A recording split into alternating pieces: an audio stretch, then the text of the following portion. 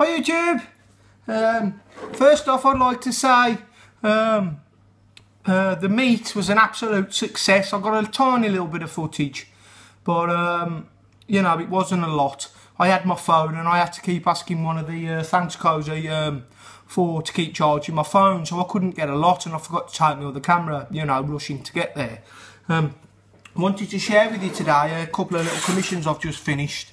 A couple of leather ones and a knife for a customer. This one, he gave me free rein on this leather sheath. Basically, he sent the knife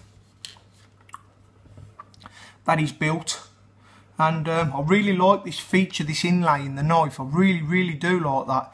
And when I come to design the sheath, I just thought that'd be a feature that I'd really like to, you know, make it just, you know, stand out that little bit more.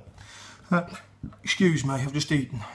So basically, I use that in the sheath design so that you can see, you know, I just think it really stands out and it makes it kind of pretty. So I thought I'd share that one with you. It's got to have all its finishes put on yet, but okay, all the welts are feathered in. And another one, which was a bit of a bugger to do, he sent me another knife. There's just a 3-part commission for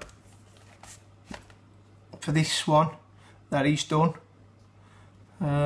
So when I looked through my album, saw some of the other type of sheaths that I made like that, and he wanted it something along them lines. Again, this has got to have all its finishes, and I wanted to share that with you too.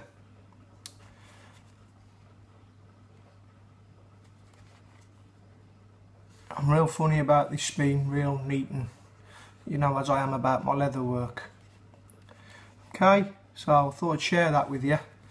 I didn't need to go as elaborate as I have done with these, because these will be put in a cabinet after, but I just can't make something that's not, you know, I get a lot of people say to me, just Lee, can you just make it a simple, you know, sort of run-of-the-mill sheath. I can't build a simple, cheap sheath as hard as I try. I just can't, if that makes sense. You know, it's got to be perfect, or I don't do it at all. I've tried to build like you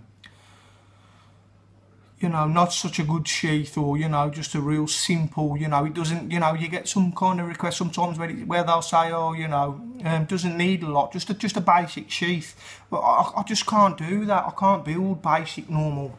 You know, I can do like your normal Western type sheath, but it won't be like you know, there'll be as much care and as attention put into that as I will for something, you know, elaborate like this. Okay, and the other one that I wanted to share with you, one of my little ones. This is a variation of my little one, my mini Skinner. And this is part of a 2-mark commission. This is to go with a missing link.